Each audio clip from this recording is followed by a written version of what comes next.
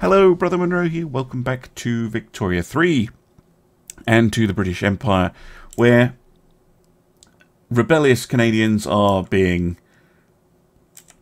crushed into oblivion and will soon no longer exist. In fact, I think that is it. There's no more front. I just need to wait for them to give up. Which is fine. Our tooling issues are being fixed. We've almost finished getting the tooling workshops done. So the price of tools should have dropped. Yeah, it's now down to a more reasonable figure. But we have problems with coal, lead, and wood. So coal, I've already queued up a bunch. Lead, I've queued up a bunch. Logging camps. I've already got some in Wales.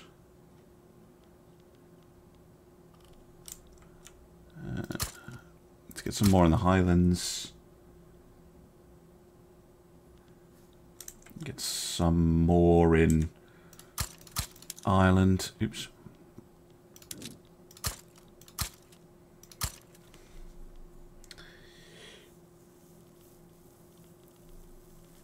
Really, I need my colonies to get on that.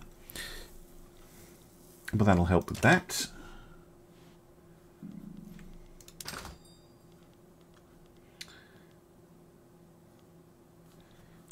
Lead mines are already queued up. Everything else is looking pretty healthy. Again, we just need more of everything.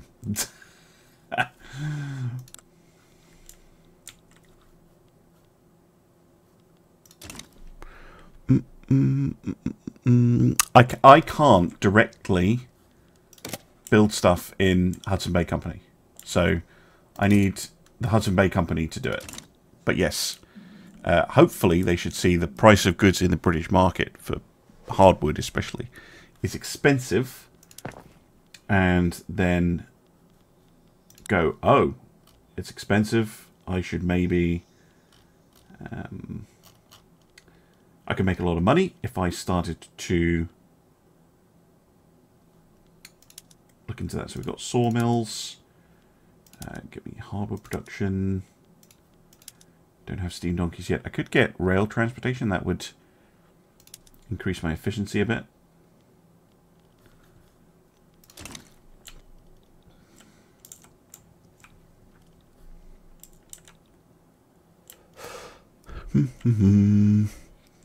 So yeah, I need the Hudson Bay Company to get on with it, basically, and build more logging camps, which the AI should do. Like, it should just see that it could make loads of money by building more. Meanwhile, we've got, yeah, loads of stuff going off. Again, just a massive build queue.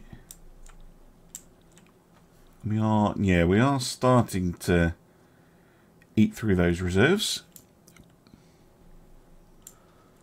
But you've got to spend money to make money, and we do have a lot of money. Come on, are you going to give up yet? Minus 82, yeah, a couple of weeks. They'll give up.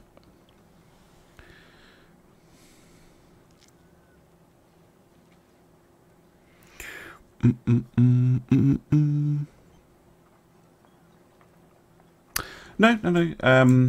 The Canadians will, like, if I can see, Hudson Bay, Ontario. What have they got? Yeah, they got some logging camps,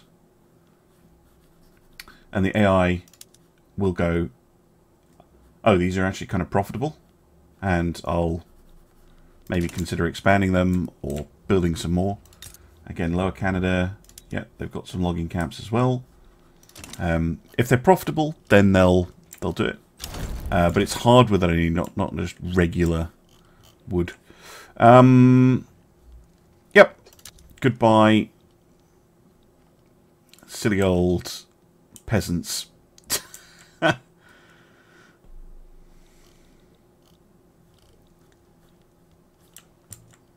again, that's a problem for the Hudson Bay Company to deal with. Right. Isolated state regions. Yeah, we're working on that.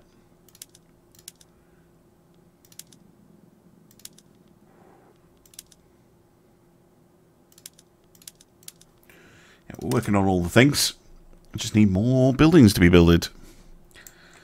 It's a word.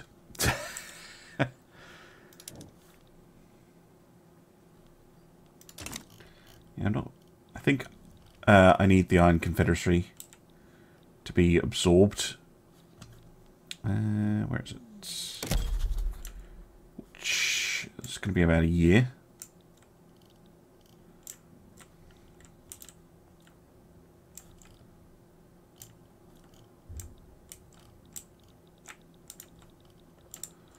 That's alright. Stuff going. Not too bad actually.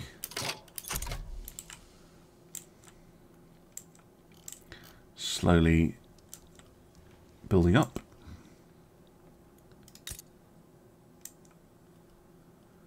Yeah, we do have Sierra Leone. Okay, cool.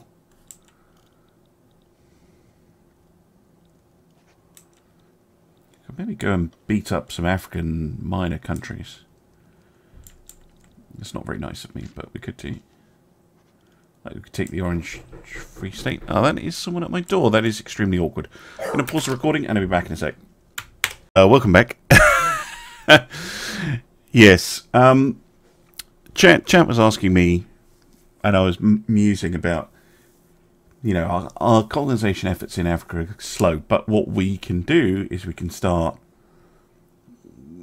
beating up other people. So we could go for creating a dominion. So that's a semi-autonomous realm. So doing this would give us 6 infamy. But we might also be able to simply outright conquer them. Yeah, for 10 infamy. Which is not that much more. Very unlikely anyone's going to get involved. And that's potentially goldfields. So let's go for it. Let's start a play for it.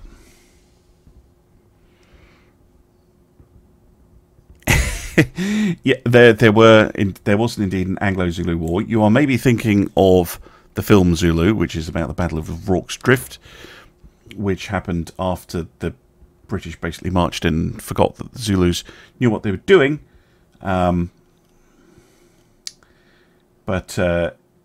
yeah, it didn't end well for the Zulus. If you look into what happened after Rorke's Drift, the British basically came back with competent generals in charge and completely annihilated the Zulu forces. So, not a particularly glorious part of our history, but yes, we're gonna make a bit of a play here. Doesn't look like. Yeah, there are no major powers with interests down here. Portugal's kind of on our side anyway. And I don't think the Boers are going to get involved on the Zulu side.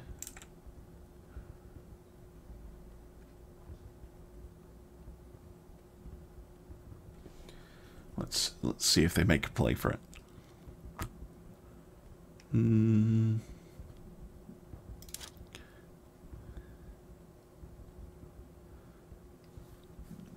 Why are they less happy?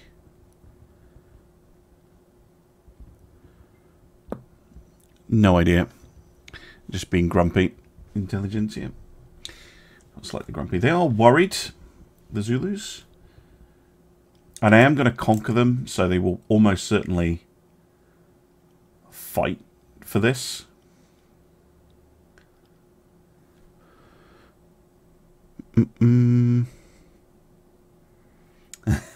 The Emu War. That would be a funny mod if someone put that in. Yeah. they only have 15 battalions. How many can they actually pull? They could pull up to 25.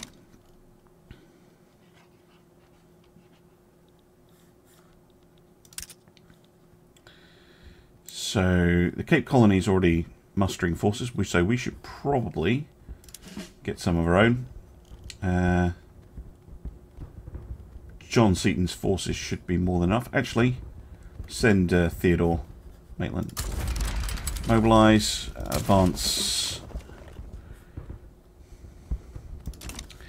And this will make the Zulu even more worried.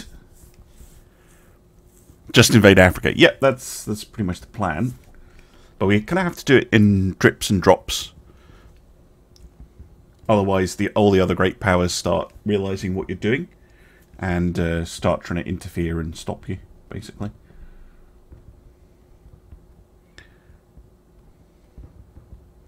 Now, if free trade doesn't go through on this tick, I might just drop it because it is causing a lot of radicalism. Oh, actually, the Duke of Wellington supports it. Okay, well, that should help a lot, actually.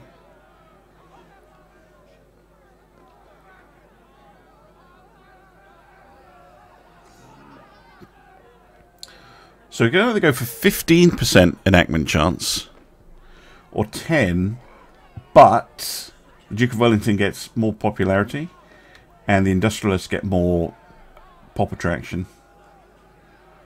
No, I just want it passed. It is causing a lot of annoyance, but you know what? These people piss me off anyway, so.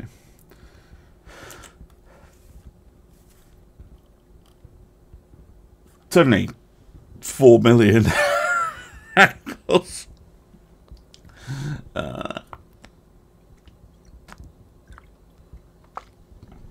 Might be worth going for another tick on it. But if I don't get it, or if I get a bad event, I think I will just drop it. We can go for it later. Right, how are you doing? Diplomatic play? Not too bad. Let's just speed up time a little bit.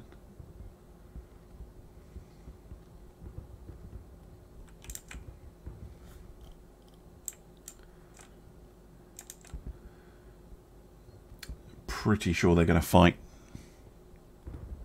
Yep. Looks like it.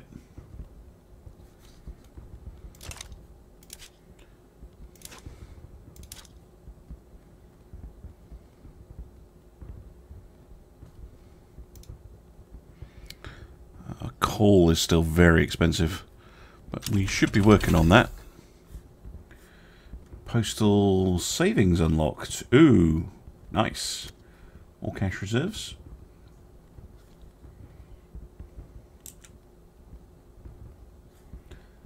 Yeah, this looks like it's going to be a war. Alright, Thomas, James, thank you for dropping by. Do we have any mobilised troops? Yeah, we've got... we've sent 25 battalions over there. Ooh, quinine.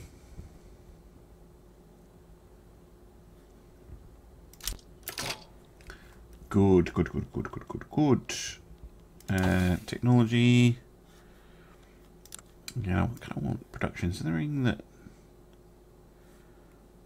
I go for nitroglycerin. Yeah, that gives me more production. G&T time, yeah, exactly. But it should mean that our colonies are going a little bit faster. Yeah, a little bit. And we can increase our colonial affairs institution. We actually got a lot of institutions we could increase, but we don't have the bureaucracy for it at the moment.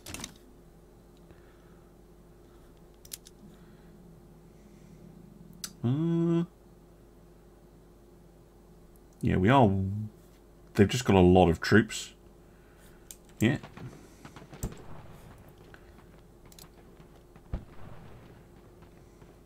Yeah, they've got irregular infantry.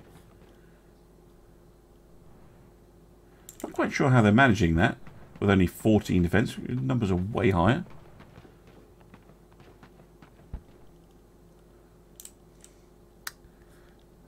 Might just because we're late to the party. Go on to defend front if you can. Oh, he's fighting a battle, so he can't. Makes sense. Boom, there we go. That's more like it. It just took us a while to get there, so they made a little bit of progress. Never heard of a UK short of bureaucracy. Well, we have a lot. It's just we're also using a lot. So we need more. We need more government administrations, but we need more of everything else as well. So yeah, here we go. This is more like it.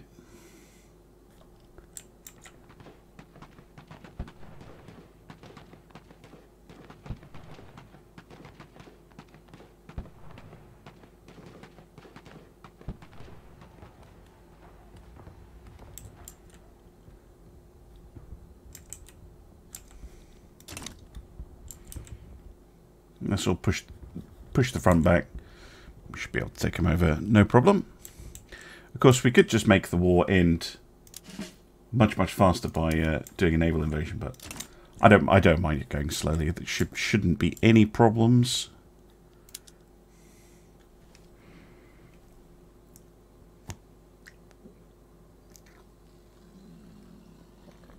I don't really want to spend a ton of money I don't have to spend. We need that for buildings. So many buildings.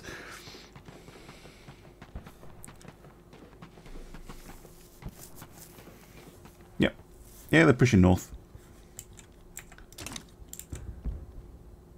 And they'll push right back over the border.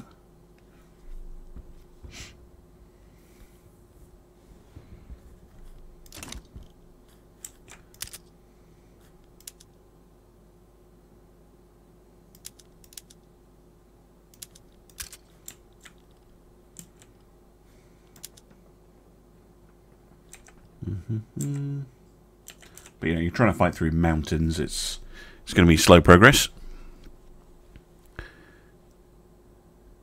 Yes, you need more of everything. This is very true of the Industrial Revolution, and that is a good place to be in. However, what you'll find later on in the game is you're going to start getting to the point where you can't just have more. Like at the moment, if I need more coal, I can just go, oh, well, still got loads of coal to dig up. Just let's go for it. But eventually, you know, you're exploiting all of the coal fields that you have access to. And then things start to become a little bit different. So it's the classic wide versus tall. It's like, well, once you've run out of... Once you're maxing out your coal, what do? Well, you can import some from someone else who does still have lots of coal, or you could go and colonize or conquer, get some more. Yes! It went through! And I got an achievement. Poppycock. Oh, sorry, Poppy Dock. Oh, yes! Yes! Look at that! A level 8 port and export at least 2,500 units of opium to foreign markets. Yes, good. Good. Awesome. Yeah, free trade goes through. Brilliant. 50% trade route volume, which is absolutely fantastic because... Oh yeah, we need way more convoys, but we can get on that. And we get a little bureaucracy back. And we make more money. Huzzah. Now we just have to make sure that this goes away.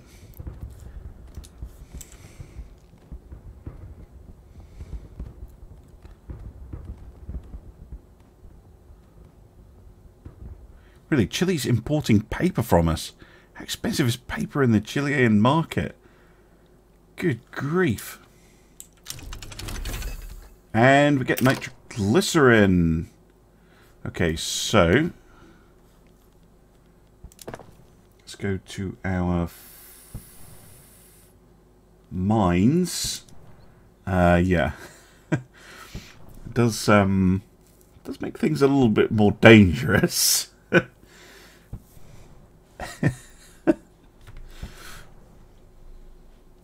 But will make coal super cheap and explosives very expensive. So yeah, let's do it. Boom! Boom time! Don't play the game like this if you're playing a small country, because it's not a good idea. I know, who cares? Who cares about some workers getting blown up, right? It's alright, we'll research dynamite quick as we can. In fact, let's immediately go for dynamite. We've recognised that nitroglycerin is unsafe after using it, and we're working on a replacement.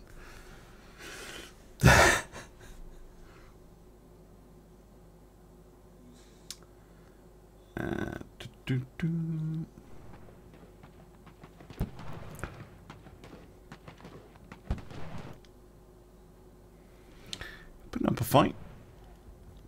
Bosh.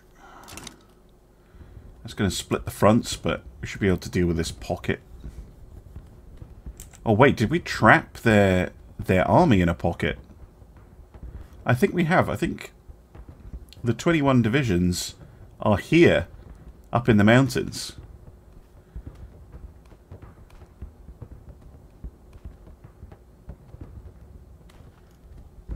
Oh, that could be really bad for them. So basically, they've retreated up into the mountains. Better defensive position, but then we've just gone around them and cut them off. Ooh, yikes.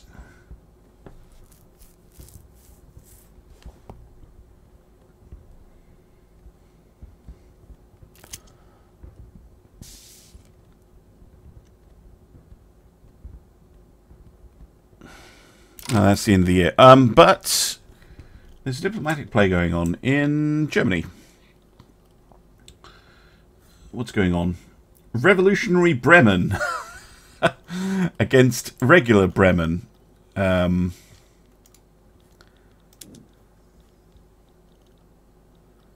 Okay.